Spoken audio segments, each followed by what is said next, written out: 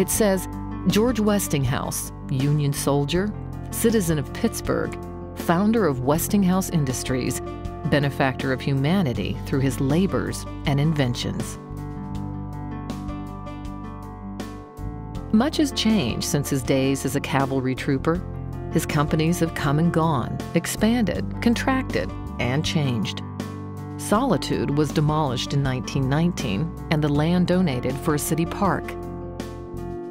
The George Westinghouse Memorial Bridge, built in 1932, remains standing.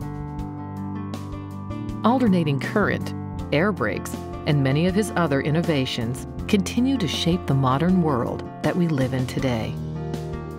George Westinghouse once said, "If someday they say of me that in my work I have contributed something to the welfare and happiness of my fellow man, I shall be satisfied."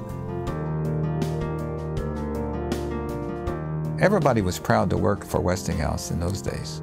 If you ask a person who was a Marine, "Are you a Marine?" or "Were you a Marine?" they'll say, "I am a Marine," even though it might have been 40 years ago that they were serving in the Marine Corps.